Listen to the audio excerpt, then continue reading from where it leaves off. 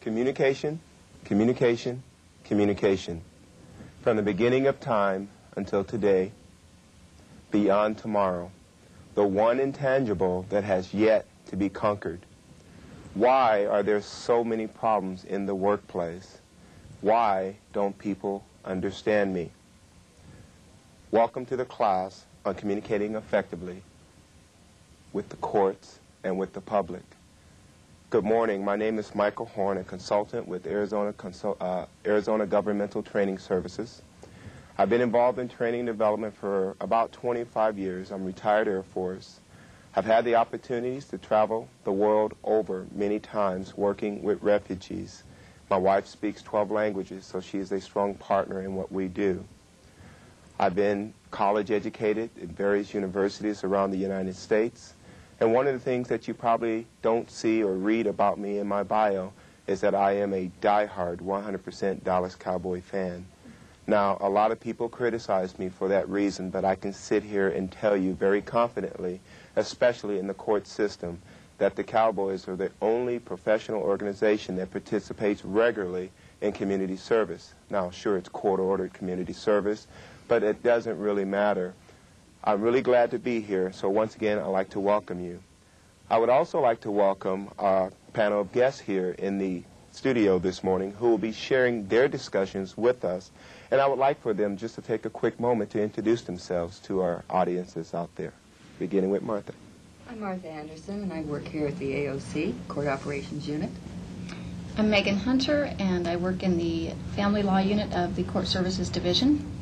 I'm Jeannie Omar. I'm an admin assistant for Education Services Division for Probation Education. I'm Rocky Book, and I'm the secretary for the Facilities Management Department. And I'm Jan Stockman, and I work in Education Services. Thank you very much. Now, additionally, they will be sharing their thoughts and comments, or their thoughts and comments or questions that you may have that you can send to us via the fax machine. So at any time you have a comment or a question, please feel free to fax it to us at 602-542-3721. Once again, that number is 602-542-3721. That's not my job. You're just going to have to wait until you're called. There's nothing, absolutely nothing I can do. Listen. Those are the judge's orders. I don't have the authority to make that decision. You're just going to have to be patient. I'm working as fast as I can. I'm sorry, that's just the way it is. Sometimes many of us have heard those type of comments. That creates conflict in the workplace. Whether verbal or nonverbal, we often send continual and sometimes very conflicting messages to those we serve. The message that we send is simply, we don't care about you, you're wasting our time. Or the message could simply be, we do care about you. The success or failure of any organization, large or small, public or private, is centered around the effectiveness of the communication processes, both formal and informal. The Arizona State Supreme Court, you, as an individual service provider within this organization, you must pride yourself in establishing and maintaining the absolute best communication practices throughout the organization at every opportunity, no matter what you're doing at any time. Because when you do, you tell the customer, you show the customer that you care about that customer. Customers don't care how much you know until they know how much you care. Our communication roadmap will take us on the following journey. As you can follow along inside your handout packet, you'll see 8 points that we're going to focus on page 1. Our journey will take us from defining basic and interpersonal communication and helping you to understand that communication is not just one way. Although simple, it is the basics that causes the most problems for a lot of people. So to keep us on track, we will briefly return to the basics of communication and tie it directly into interpersonal communication. Secondly, we'll try to explain the communication process, understanding that we are both responsible and accountable for the outcomes of the communication that we initiate. We'll try to identify some of the many barriers to communication, both the verbal barriers to communication as well as the nonverbal barriers to communication. With these barriers, some we have control over and we can prevent them from arising, and some we don't have control over. When barriers do exist, however, we then realize that walls have a tendency to go up. Misunderstandings have a tendency to take place, and we can prevent some of these things by preventing the walls from going up, by tearing the walls down and keeping them down once and for all.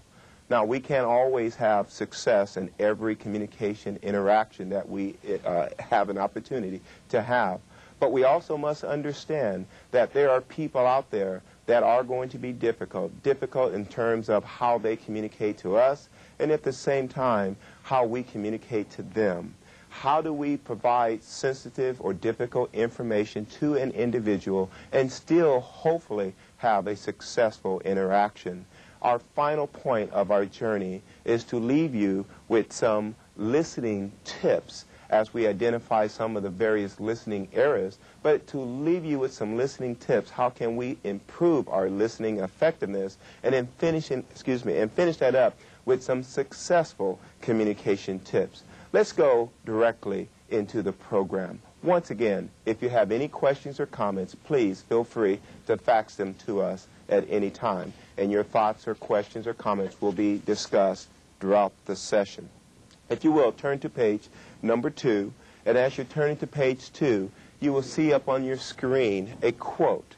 And this quote is something that many of us have seen or heard at many different times. And sometimes you read it fast and you're saying, exactly, what are they saying? I know you believe you understood what you think I said, but I'm not sure you realize that what you heard is not what I meant to say. And the obvious response to most people nonverbally is a look of confusion. What did you say? I don't understand what you meant. And many times you may think that when you communicate with other individuals, the statements that you make, even though in your own mind you can't get any more clear than you already are, you still are not effectively communicating. So we must understand that communication is and must be a two-way process. The message that is sent must be consistent with the message received, and the receiver must respond with understanding. That sounds very simple. In fact, it is simple. But yet, if it is so simple, then there goes that question, why don't people understand me? Well, let's take a look at just that statement. First of all, beginning with the word message.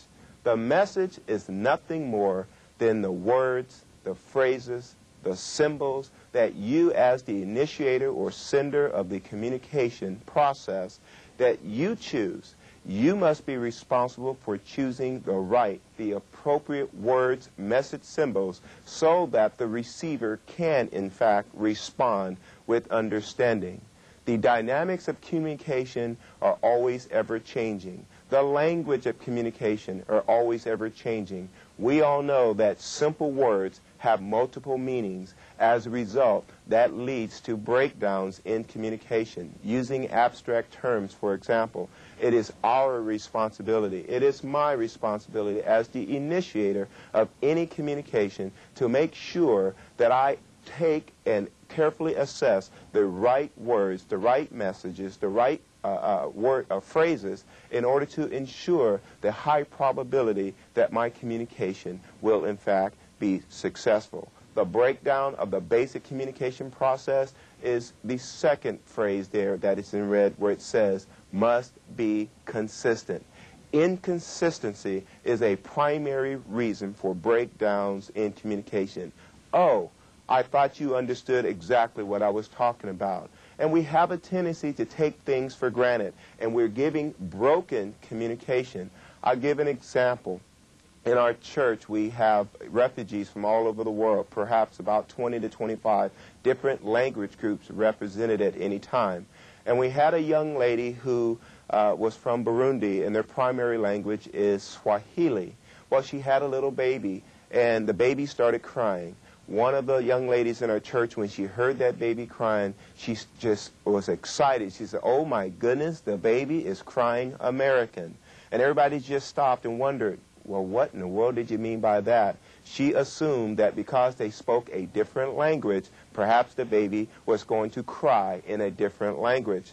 Communication inconsistency is a major problem in communication. When we talk to babies, we don't use big multiple words and colorful phrases to babies. We break it down for the baby. Here's what I'd like for you to do, just real quick. Look at the person next to you and repeat the following words. Goo-goo. Can't hear you. Try it again. Goo-goo. Now, look at the person back to you and say gaga. Gaga. Gaga. Now, when you think about that, adults saying goo goo gaga, others who are looking at you and listening to you, they're going to think you're strange.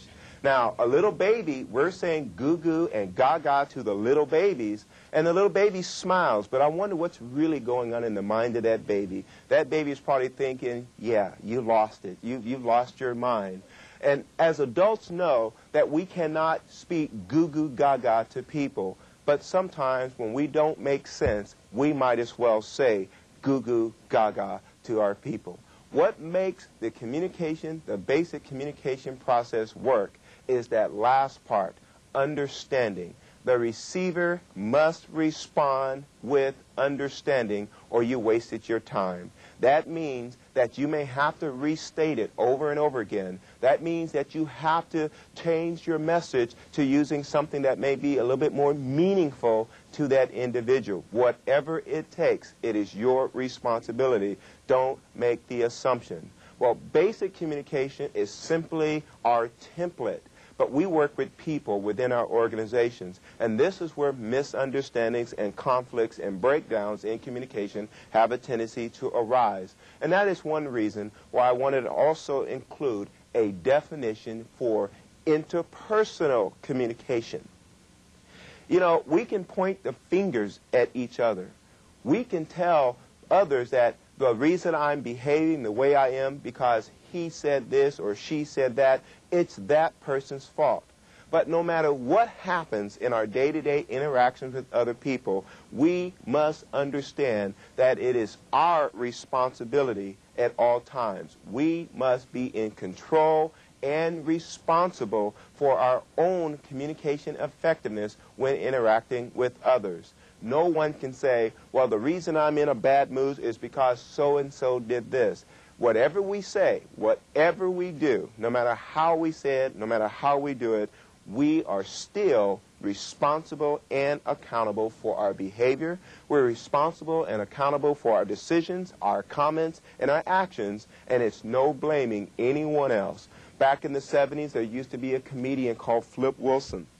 Flip Wilson would put on a role simply as Geraldine, and one of his classic lines was, "The devil made me do it."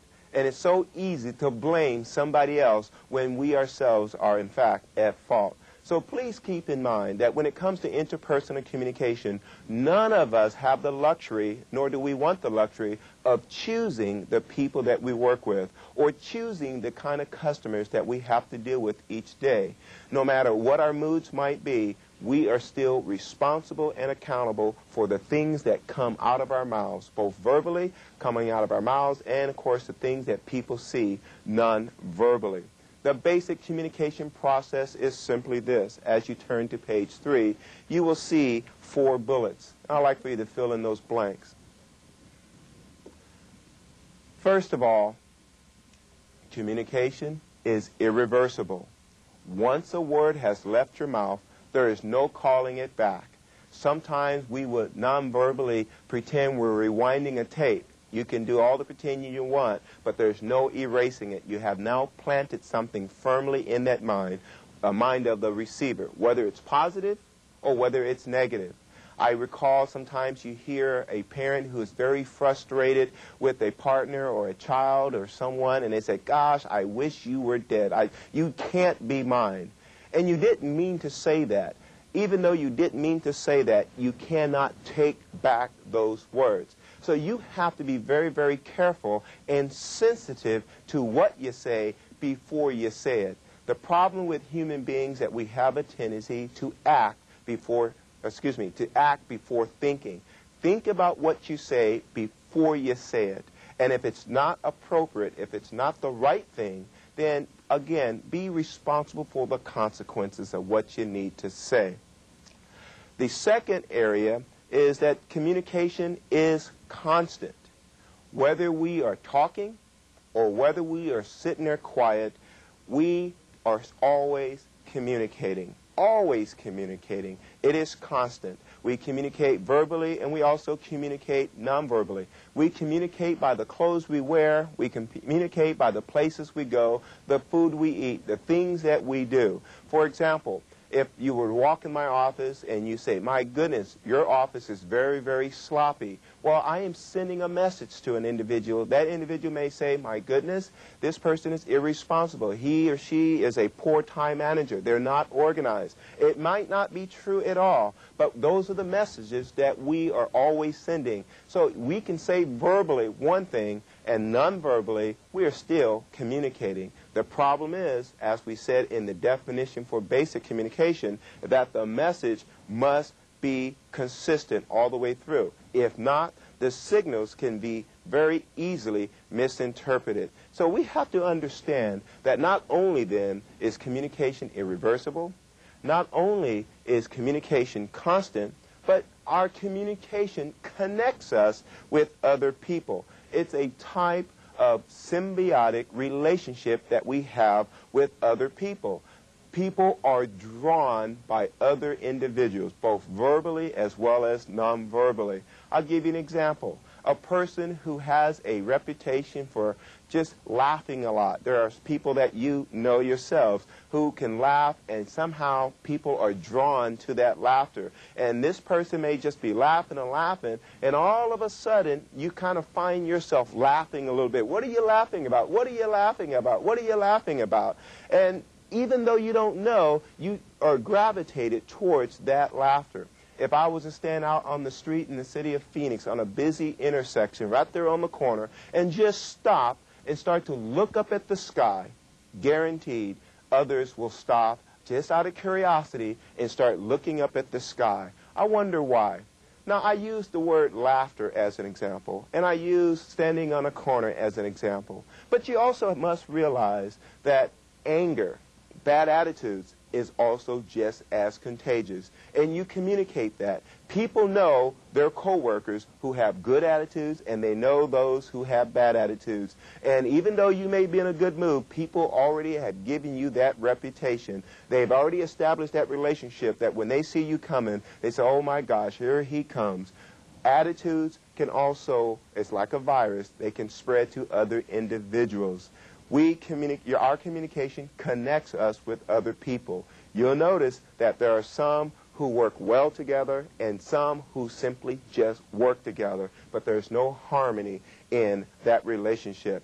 Whether we like it or not, we must work together with each other. Whether we like it or not, we must provide the best communication service to every person we come in contact with, both our internal customers as well as our external customers. The fourth point is that communication can always be improved. Even the best speakers, even the best communicators seek to improve their communication styles. They seek opportunities on a regular basis to sharpen their communication skills. And they practice and practice and practice. Sometimes they look at other individuals, such as a mentor, find out how they operate in certain types of situations, perhaps dealing with a difficult customer, and they learn from those other individuals. They choose their words wisely. They watch how others handle these tense situations. And the great thing about how communication can always be improved is that they know when they made a mistake and they tried to make amends to that. We're human. We have a tendency sometimes to do things and to say things that maybe we just don't mean. But the experienced individuals realize through hindsight that if I have the opportunity to do it over again, to say it over again, this is what I would do. Communication does take practice. Practice doesn't necessarily mean that you're going to be perfect. Life is a learning, ongoing learning opportunity, and that's what communication really is too. So the point that I want to leave you with this particular slide, the point I would like to leave you with this particular area is simply this, and you can fill that blank in at the bottom of your page. Always say what you mean and mean what you say without conflict. And I want to say that one more time. Say what you mean and mean what you say without conflict. Don't have that hidden agenda. Don't go into a communication saying one thing but really meaning another. And to help you say what you mean, make sure then that you carefully thought out what you need to say and say it. Say what you need to say and say it exactly the way it needs to be said without any kind of hidden agendas. Keep in mind that it's important that your nonverbals are consistent with your verbal communication. Let's turn to our next page.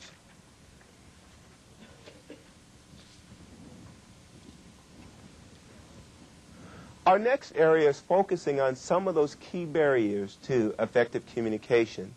And if we are not aware of what we're saying and how we are saying various types of things, then walls will arbitrarily go up. And these walls are simply symbiotic to being a filter. And when we communicate, we understand that some of the barriers to communication are internal barriers. Internal barriers are past experiences or knowledge, which we filter that information. And sometimes we have control, sometimes we don't have control. But then at the same time, the external barriers come from outside the environment. These are perhaps from other individuals. These are from situations and circumstances. Sometimes, once again, as with the internal barriers, we have control. Sometimes we do not have control. So what I would like to do is just spend a few moments on addressing 8 of the many types of potential barriers to communication. One of the first barriers, and the barriers that I find that I experience on a regular basis, and I know Arizona sometimes is looked at as a type of mosaic of cultures and different people and different values and attitudes. And so it's fitting that we spend a few moments dealing with culture as a barrier to communication.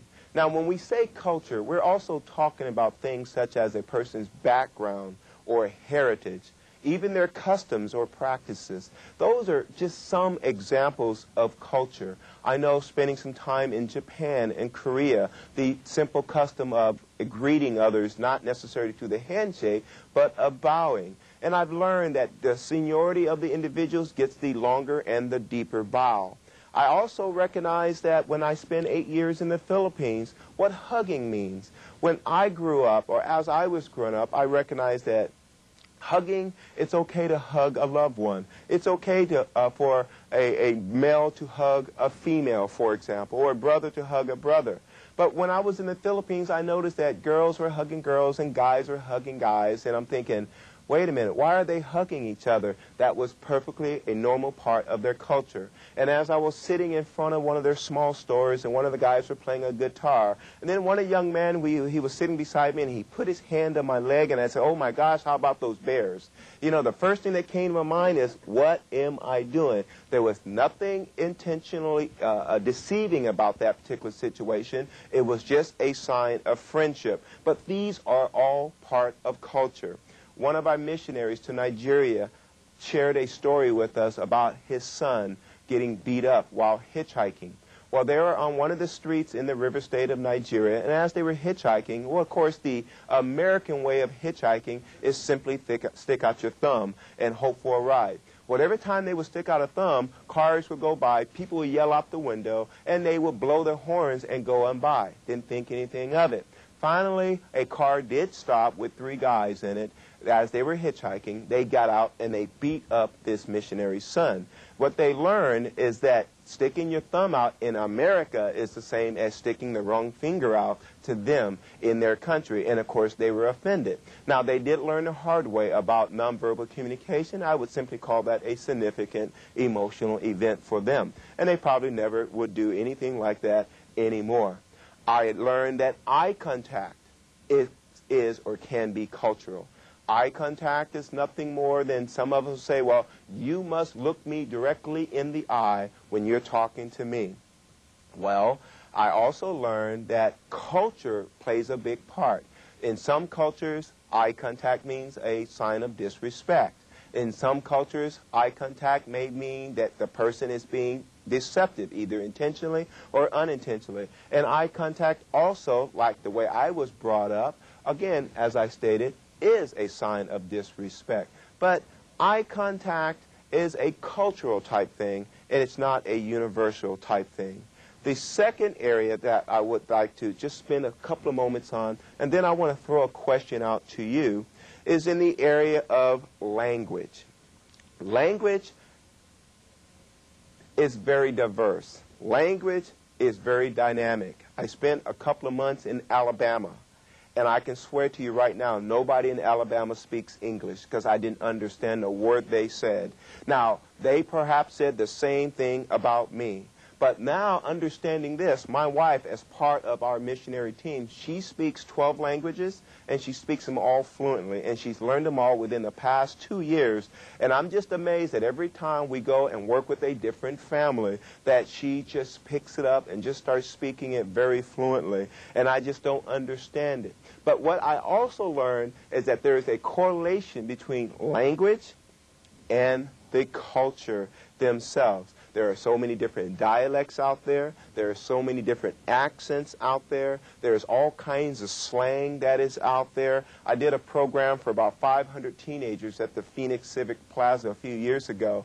It was on diversity. And after the program was over, one of the young men came up to me and said, you know, I really enjoyed that program. And then he said something that still kind of sticks with me. He said, hey, brother, stay black. And I told him I didn't even know that was optional. It's just some of the things that people say and do that really wants you to just simply go, like the language. Like, I consider myself multilingual. I speak English, I speak Jive, and I speak Ebonics. But that's about the best that I can really do. One young lady said, ooh, that suits the bomb. And the first thing I started was looking at that suit. I'm thinking that something was wrong with my suit or something like that. But that is the language. Well, even the language today, when the kids say whatever or talk to the hand, I don't understand that. But there's all kinds of languages out there, and there's all kinds of cultures that are out there. And as a service provider, especially when we're communicating to other individuals, we have to be responsible for breaking it down so that that individual can understand exactly what we mean. I had a few meetings with the Department of Economic Security working with our refugees because most of them are receiving some type of public assistance. And part of this public assistance is that they get forms in the mail. One side of the form is either English, one side of the form is is perhaps Spanish. They don't speak either of those languages, so there's obviously a breakdown in communication. They're speaking Arabic, they're speaking Dinka, they're speaking Kirundi. The languages really go on.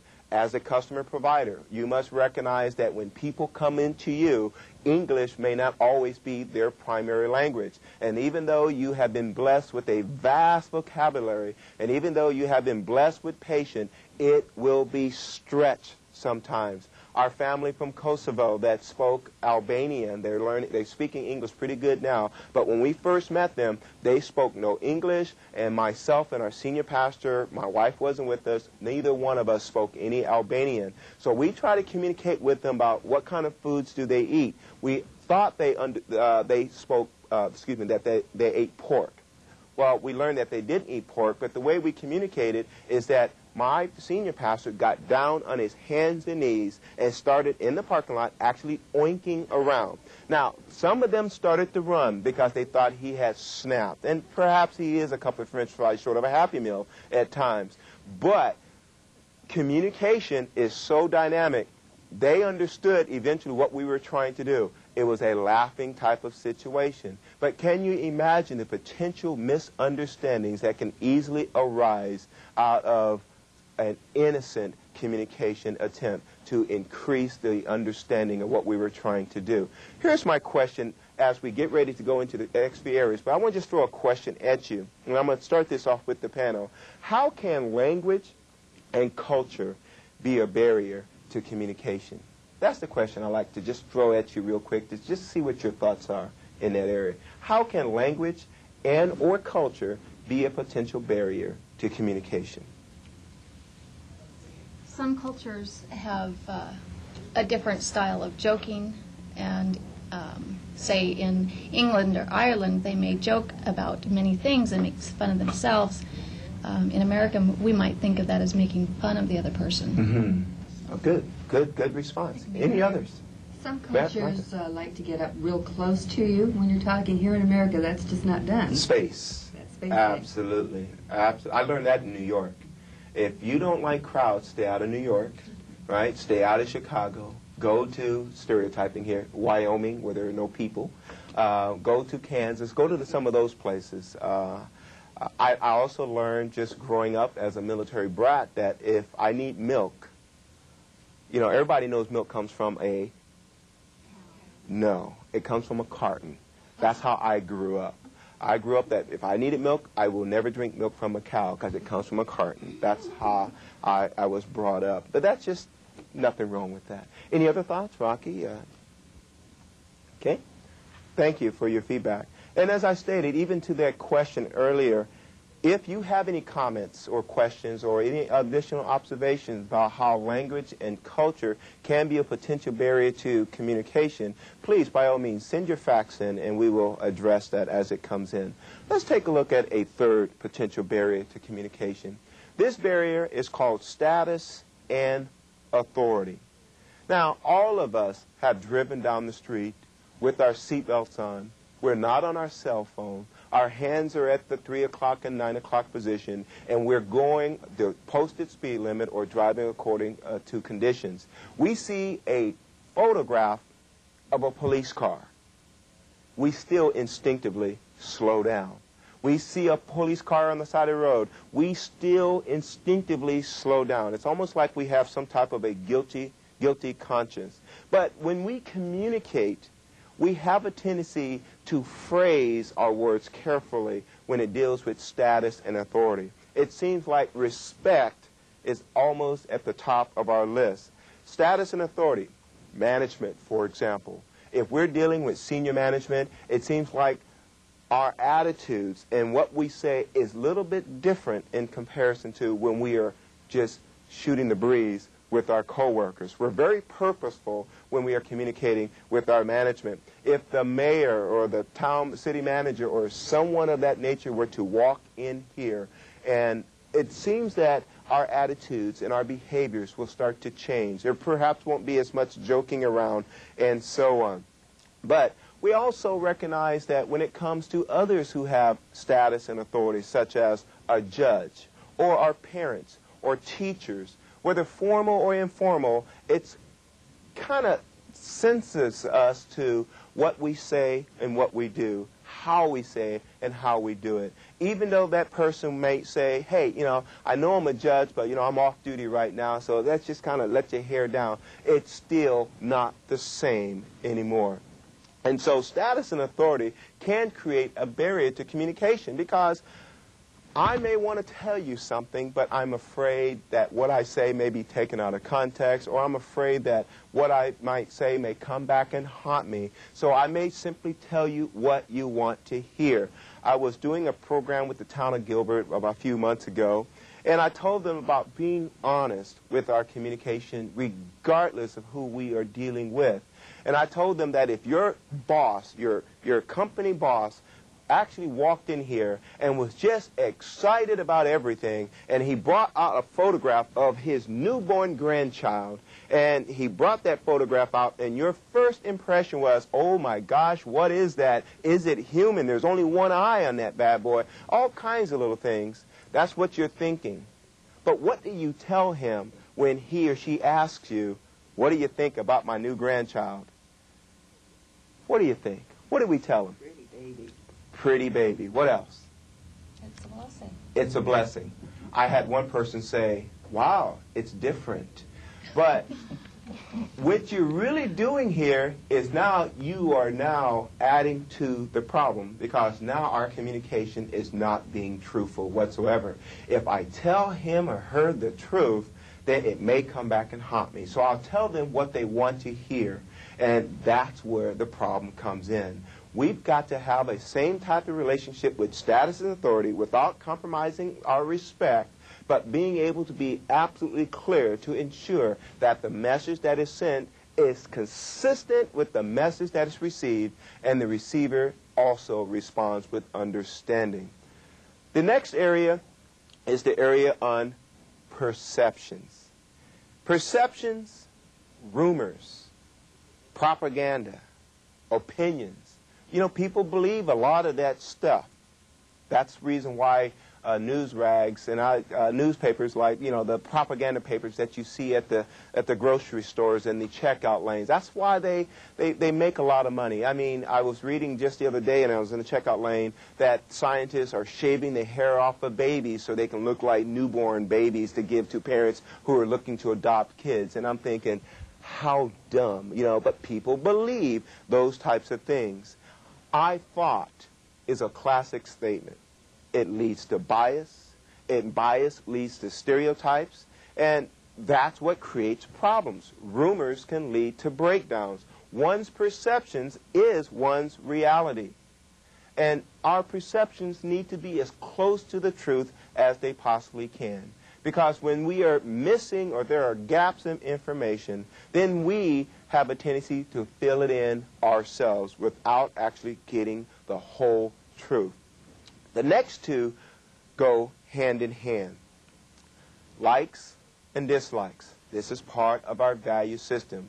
Our parents are perhaps our greatest influence in the development of our values. But we also must realize that there are other influences throughout our lives that influence the development of our values. Our teachers, our significant others, our clergy, friends. But even with today's generation, games and video games, televisions, friendships or peers, all of these things continue to develop our values.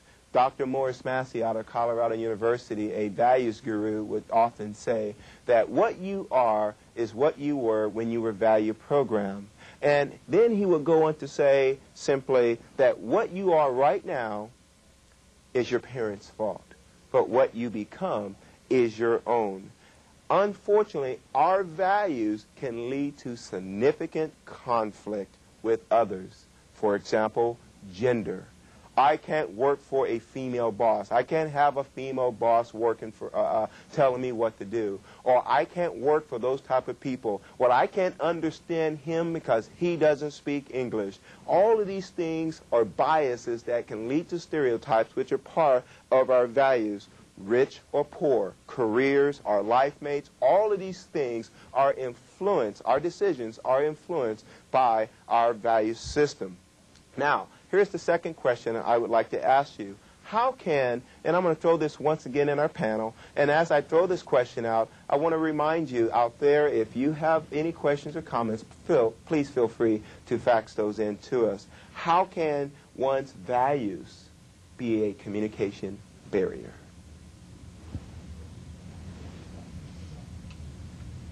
How can your values be a barrier to communication? Yes, ma'am. Jeannie.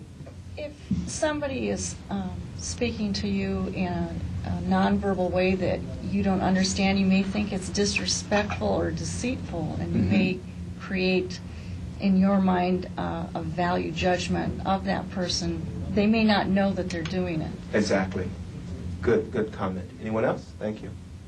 Okay. Any comments? Anyone else? How can your values actually be a conflict? Have you ever experienced any conflict based on what you believe? Like, for example, your religious beliefs or beliefs about anything else that you might have? I think probably if you have a very sense of honesty, and you're working for someone who wants to be, I don't want to say deceitful, but doesn't want to tell the whole truth. Exactly. Just kind of sugarcoat it.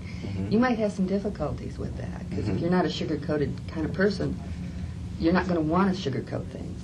So you're probably being more direct. You want to be more direct, and if you're being instructed, hey, you have to make it look good, that could be a conflict for people.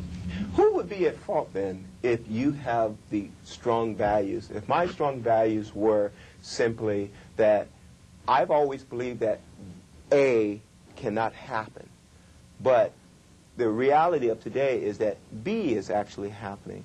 Who has the problem? Does B have to change for me, or do I have to change for it? For example, if your co-workers were all male, okay? And they might be, I don't know. Well, obviously they're not.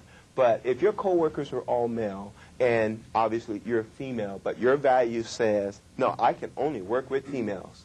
So what should the boss do? Get rid of all the males and bring in all females, or you're going to have to make the adjustment? Make the adjustment? Make the adjustment. Absolutely right. Absolutely right. My wife and I, we've been married for 25 years, and the way I was raised was simply that, that's how I was raised, that women do not wear dresses, women do not wear skirts, women will support their husbands, women will not curse, women will not smoke. And of course I met my wife, and she said, cancel this one, cancel that one, cancel that one, this one, and that one there. I had to make the adjustment. I had to choose either adjust my values or I'm going to have the problem. That's where change really comes in, and that's where maturity and growing really comes in. I remember back in the 1970s when I had that big, gigantic Jimi Hendrix hairdo, and my daughter would simply say right now, she can't envision me with hair right now, but I had a big Jimi Hendrix hairdo, and I can imagine my parents said, oh my goodness, where did I go wrong?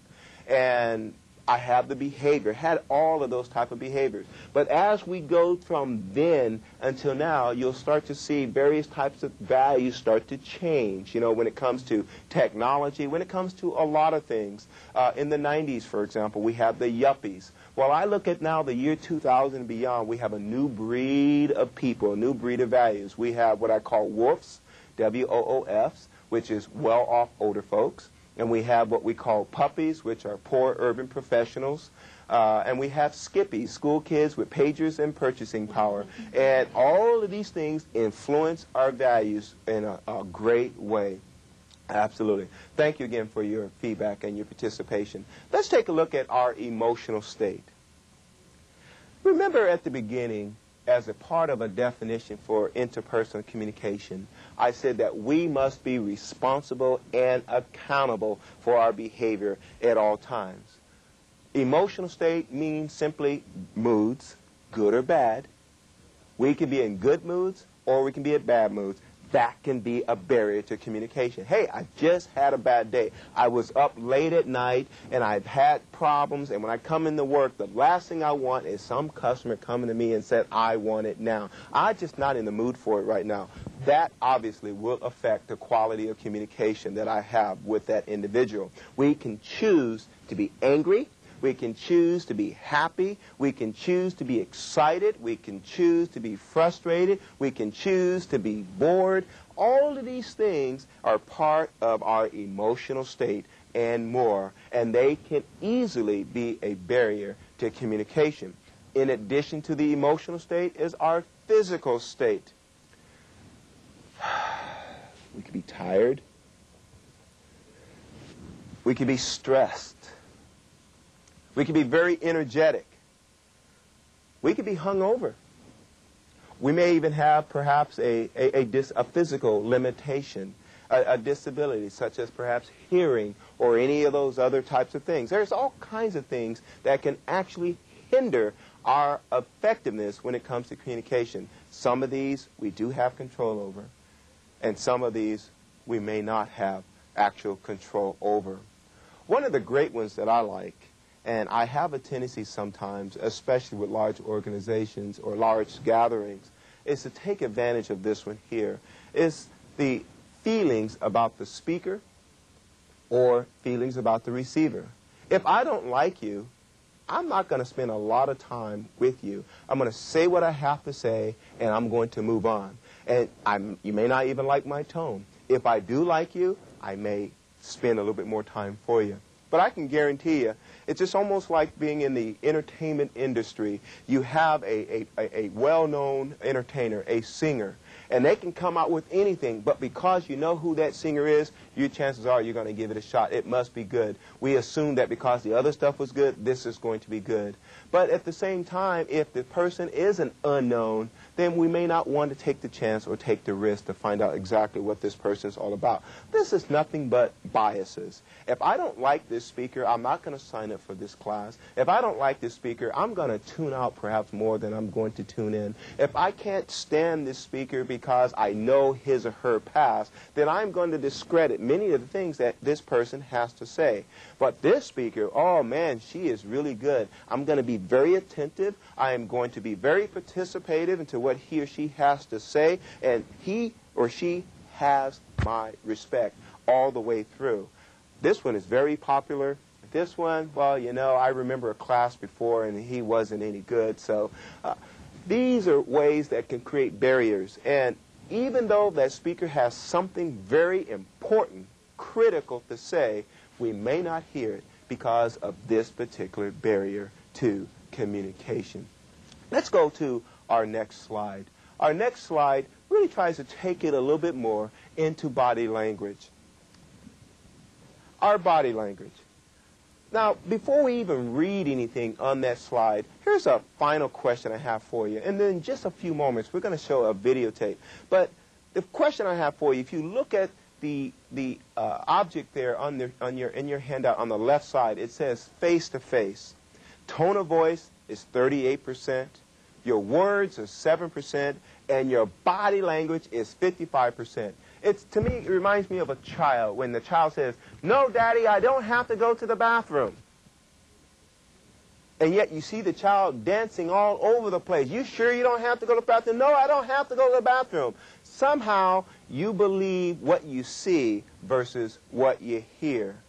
Why is body language so critical to communication? Why is your body language so important? A lot of times it's hard to verbalize what you're feeling, and so your body language does it for you. Yes, it does. It definitely does it for you. How is body language? Why is it so critical to communication? What people see is probably hits them before your words hit them. So they are getting a picture before they are hearing the message. So if you're at a customer service counter, as an example, and a customer walks up to you and you got your glass at the end of your nose and say, "Yeah, it's going to help you. Next." What message are we sending to that customer with our body language? Go home. Yeah, I'm bored. I don't have time for this. Look at the page there on the body language on page 5. And it says, for example, without exchanging a word, you can guess what the service person feels about you, the customer, in the following situations. The bank teller whose eyes rolls in exasperation when you bring in the loose change you have collected. That's me. I do it on a regular basis, perhaps once every 6 months, all the change that my daughter collects. I don't have time to roll that stuff. They have counters at the bank, so I bring all of that change, even though there's a long line, and I can imagine what they're thinking. The doctor who ignores you and stares at your chart while you explain your symptoms. And they sit there and they're looking at your chart. They look back at you. They look at your chart and they're saying, I wonder what's going on in your mind when that doctor is doing that. Or the painful expression on the face of the department sales associate 10 minutes before closing when a familiar customer walks in just to browse around. Even though that service provider says, "Oh, please come in," I can imagine what their body language is really saying. There perhaps is some heavy breathing, like there's perhaps hoping that this person will hurry up and get out of there. We're going to show you a video in just a second. And I'd like to just set this video up for you. It's a short video clip. It's not the newest video, but the points that it's going to make about nonverbal communication and body language are just as current for today. And basically what you're going to have is that simply you're going to have a couple of short meetings. What I would like for you to do is pay special attention to the body language of each and every person, but not just specifically the body language, but also tones of voice, and other things that may somehow be passed by if you're not really paying attention. Let's take a look at this video clip.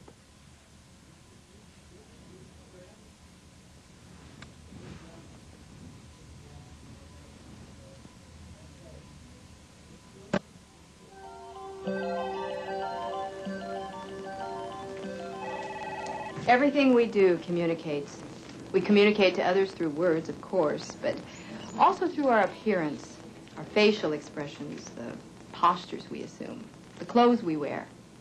In organizations, even such things as office decor, furniture arrangement, and lighting communicate subtle messages to employees and customers about the way an organization approaches its day-to-day objectives.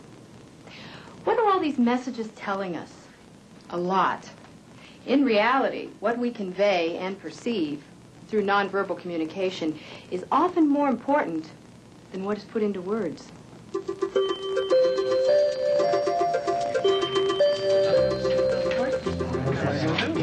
Excuse me, people, if we want to complete this agenda before dark, we need to get back to work. Today, we place enormous emphasis on the written and spoken word, while the profound effects of nonverbal communication are often overlooked. The presentation. Now, as I've told you, this proposal is for a very important client, which is why I've seen fit to handle it personally. Now, there's been some talk about cost overruns. I'm not going to make any rash judgments until I see those budget figures from George. Wait a minute, where's George? I'm here. Oh, sorry. Well, let's have that budget. Oh, Now, I know there's concern that we've gone over a little, but in this case, I think you'll agree it's justified.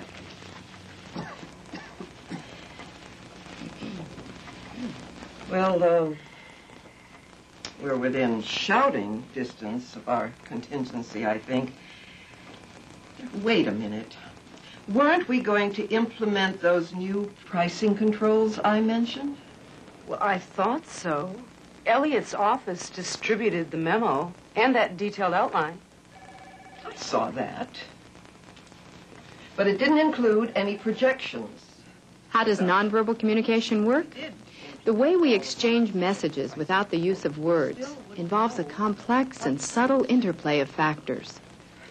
So, in lieu of that, I guess we'd best review the budget, such as it is. Graphics, $22.59. Photography, $41.5. Overtime, Vocal intonation, $15. timing, Materials, $18.90. facial expressions, Overtime, eye movements, $15. body position. Each of these may confirm or obscure what we are saying with words. Outside labor, $36.17. Now, don't misunderstand. I think we're okay on this as long as we land this account. Just want to know how we got so far over without anyone checking. George, accounting should have spotted this. What do you have to say? well, I don't quite know what to say. I'm sorry. I mean, we had such a heavy load laid on us that, with In general, our words deliver explicit, objective information. Our best book Our bodies convey how we feel about just it. saying that we had our hands full. When we do use I words say to that describe our that's what emotions, we've done we are admirably. often describing not so much what we feel as what we think we ought So to I feel. can't lay any A verbal apology, for example, may be accompanied by a nonverbal expression of suppressed rage or hostility. Ultimately, if it means anything, I'm sorry. But I must point out, in all fairness, I lost nearly a third of my staff in the cutbacks, and wasn't that about the time they were doing the remodeling? A minor inconvenience at worst. Didn't affect me in the slightest. Now, look, I'm not complaining. It's just we were all inconvenienced here, right? When our words contradict the unspoken messages contained in our actions, Well, I had...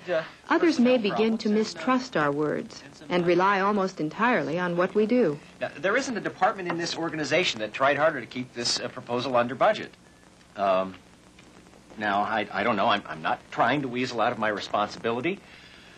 It's just that I did have some personnel problems and well, some personal problems, too. I just don't know what more I can say. Yes, well, we'll go over this one-on-one. George, in the meantime, I think we all need to review the presentation. 10 o'clock tomorrow morning? It is indeed not so much what we say as the way we say it. And actions do speak louder than words.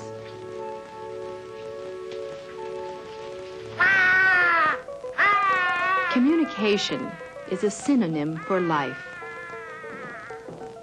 As infants, we learn to communicate our thoughts, needs, and feelings through nonverbal means, long before we have the words to do so. Ultimately, we begin to sense the unique capacity of words to bring us into the larger world of those we love and desire to imitate. Learning to master language is perhaps the most prodigious task we ever face, and the most profoundly motivated. Our educational system emphasizes written and spoken language, the mastery of which will occupy us for life. However, there is no corresponding attention paid to the nonverbal language that the child knows instinctively. The result? We may tend to disregard intellectually what is said nonverbally. However, subconsciously, we are affected profoundly by it.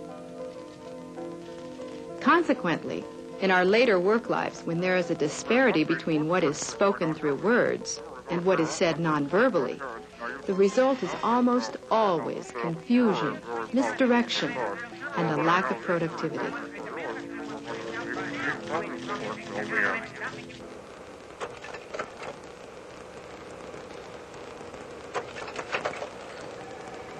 At the extreme, words themselves can become ritual, and our true messages may be conveyed wholly by nonverbal means. Well, what do we think of the presentation in general? Great. Just great.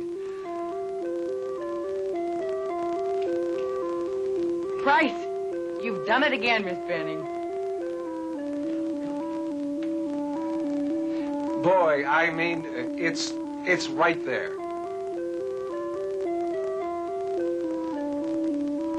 That accounts in the bank, if you ask me. I'm very impressed. Very well. It was worth every penny. Terrific. Since it is very often taboo to express true feelings, attitudes, and motives verbally, in such instances, words may be used not to reveal, but rather to conceal. Oh, we could use a little work, clean up the graphics, and rework some of the copy. No problem. A minor noodle. That's all it really needs, and that can all wait till the client approves it. Of course, the client should be able to see through a few little glitches here and there. After all, it's the concept that sells. By encouraging this nonverbal conspiracy to cover our true feelings, we may become isolated from the honest feedback needed to avoid costly mistakes and errors. Well, thanks. Wish me luck. I make the official presentation to the client at 3 this afternoon. While there is no grammar, no diction, nonverbal communication.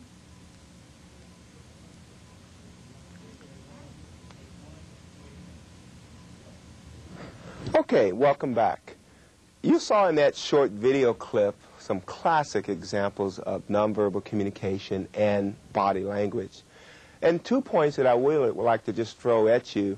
Towards the end, during that second meeting, you saw some classic examples of management authority barriers. What were some things that you saw in that video about management and authority? They were not saying what they were thinking, obviously. These people, furrowed brow, pained look, and saying, oh, yeah, great. That's not what they were thinking, obviously. Mm-hmm. Why do you propose that they did that? Why didn't they just say, that program is the absolute worst program I've ever heard. Why did they not tell the truth? Fear factor. Fear. Yeah. The fear. Fear of what? Again, we're dealing with management and authority. Fear of what? Fired or demoted or not promoted. Yes. And it may not even be true. It may not even be true. And then, of course, the other gentleman, you know, I forget his name, but I believe he was the budget person. Somehow, he didn't display a lot of confidence in what he said, how he said it. What kind of examples do you recall seeing that he did that showed that he wasn't confident? He was twitching a lot, kind of wringing his hands, just really looking concerned and apologizing an awful lot as well. Mm-hmm. Mm-hmm. He just really didn't seem too comfortable with anything going on there. How about his voice? Was it authoritative? Was it firm? Okay. What happened to his cup? You remember his coffee cup sitting on his table? Why do we have these type of cups? Yes, exactly. And our nonverbals sometimes speak much more louder, much more clear, much more firmer than our verbal communication. Now, that's very easy to look at it that way because as you see on the screen there or even on your handout page, it says that 55% of our body language is communicated. And so people believe what they see versus what they hear. If there is an inconsistency, if there is a consistency, then the chances of you having an effective interaction are greatly increased. However, in our technology age, one other point for us to realize is simply this. The minute you pick up the phone, the game changes. Body language disappears, and your tone of voice becomes 86% of the story. Down at the bottom it says words. It should be, I think on your handout, does it say 7%? It should say 14%. So you can, go ahead and make that change. But 86% is now the tone of voice. That tells something about people who are on the phones with you. For example, at the bottom of your page, it simply says a monotone and flat voice tells the customer that I'm bored. I have no interest whatsoever in what you're talking about. If that's what they're getting on the phone, and I've gotten that on the phone, and I've always asked the person, I said, listen, if I'm boring you, please let me talk with somebody else. How about that second one? It says, slow speed and low pitch communicates the message. I'm depressed and just want to be left alone. And if you're the customer service provider, I feel sorry for the customer coming in to see you. A high-pitched and emphatic voice says, I'm enthusiastic about this subject. They want to be with you and receive the service from you. And an abrupt and very loud voice says, I'm angry and I'm not open to input. What do you want? And the customer may feel like, what did I do? And then lastly on that page, high pitch and drawn out, I don't believe what I'm hearing. Various schools of thought will tell you when you're on the phone with a customer, smile on the phone. Here's what I'd like for you to do. Make the worst, angriest face that you possibly can. Just look grumpy. I want you to look so grumpy that you will scare our cameraman. And then look to the person as you're looking grumpy, and as sincerely as you can, excitedly say, good morning. Good morning. Isn't that exciting? Mm-hmm. That sounded awful. Now smile and say good morning. Good morning. Even though we may be in a bad mood sometimes, the one character that I cannot stand, but I have an 8-year-old daughter. And it's so strange that even today my daughter, she was very concerned because she asked me to do something with her today, and I told her I can't. I have to go to the court to do a program. And somehow she got a different message, because the message that she got when she started crying, said, oh, Daddy, what did you do? How come you got to go to court? And I lost in that translation. But I find that when we are happy, when we can smile, that it also is therapeutic to us. If we can somehow take whatever is putting us in a bad mood, whatever is causing us to frown, because remember, you only have one opportunity to make a good first impression. And that's why it was very clear that when we talked about the basic communication process, at the bottom of that page, it simply said to say what you mean and mean what you say without conflict. You can avoid some of that conflict if you can take all of those attitudes that you may have and suppress those, that when you're talking on the phone or when you're talking with someone in person, that you are aware of how you come across with your body language. A desk that you sit behind, for example, communicates something about you. How you decorate your office communicates something about you. Your handshake communicates something about you. So let's take a look at this next slide. The impact of verbal and nonverbal communication. Verbal communication is heard. Whether you understand it or not, it is heard. One of the languages that I think is the most difficult language that my wife speaks fluently is French.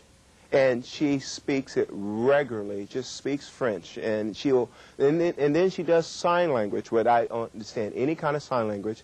We go to a certain place, and she'll need something. We're across the aisle from each other. Instead of her yelling at me, she's doing sign language. Then I get mad. I don't understand that sign language stuff. But it's still heard. Sign language is seen, but it also can be heard. It is interpreted. It's also observed. The verbal communication can be familiar, words, phrases, utterings, or it also can be unfamiliar words and phrases and utterings, like, oh my goodness. All kinds of things that we can do, any things that we can say that people can hear, they can sense we're in a good mood or we're in a bad mood.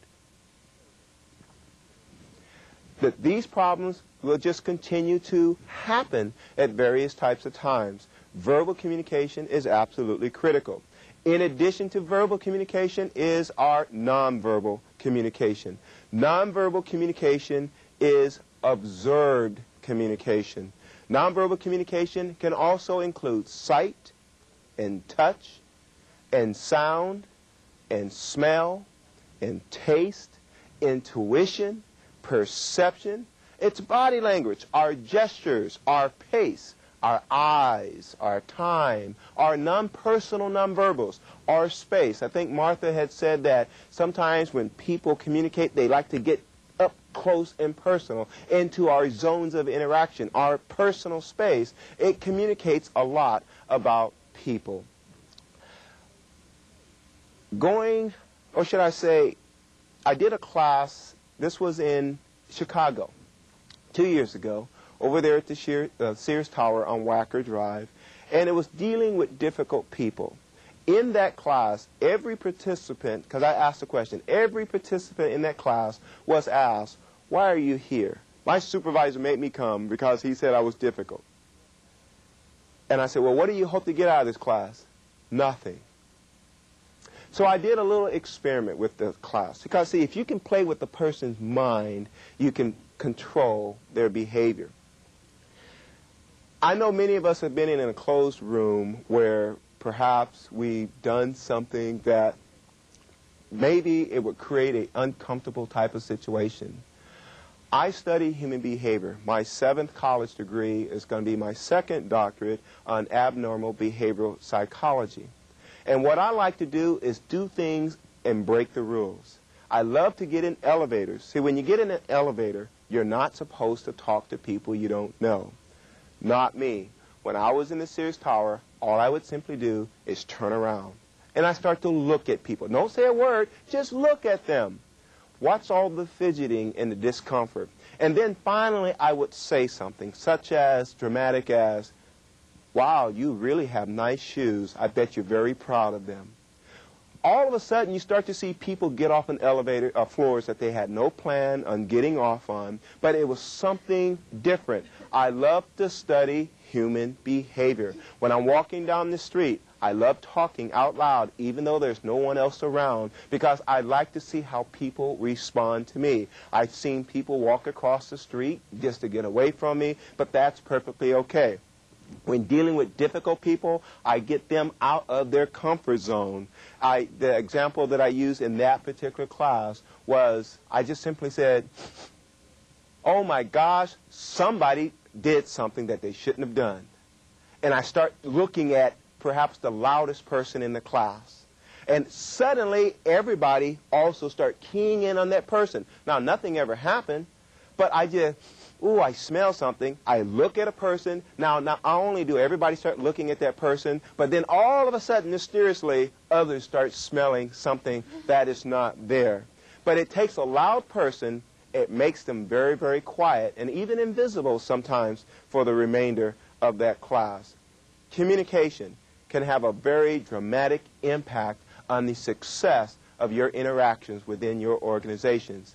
Understanding the impact of both verbal and nonverbal communication is absolutely vital. My wife loves to tell me, after 25 years, she says, honey, how come you never tell me you love me? I said, Jay, we've been married for 25 years. Shouldn't that tell you something? That's not what she wants to hear. And I was watching the World Cup the other day when the U.S. was playing, and she was standing in front of the TV and say, how come you never tell me you love me? I said, Jay, not now. I'm watching the game. And then she won't move until I tell her. And I said, okay, I love you. Now, I said what she wanted to hear, but she's upset because I didn't say it the way she wanted to hear it. And now she's mad, and now I have to be able to deal with that problem. When we are dealing with our customers, we can do the same thing. We can love our customers. Now, I'm not saying that you're supposed to tell your customers you love them, but you need to give them that type of service where it's personalized, where you then tell that customer that you are important to me and I care about you. Being aware of the impact of your verbal communication and your nonverbal communication and how they must be consistent with each other is the key. At the bottom of page 6, there are 2 questions that I would like for you to simply reflect on for a few moments. We're going to take our first break in just a few moments, but I want you to reflect first on those 2 questions. The first question is, what potential problems result when nonverbal communication conflict with verbal communication? And then secondly, what will be the impact on eternal organizational communication also with your public? And so while you're out there on break, I want to remind you that you're welcome to send in your comments, your questions, or your observations at 602-542-3721. We're going to take a 10-minute break, and we'll return in approximately 10 minutes. Have a good break.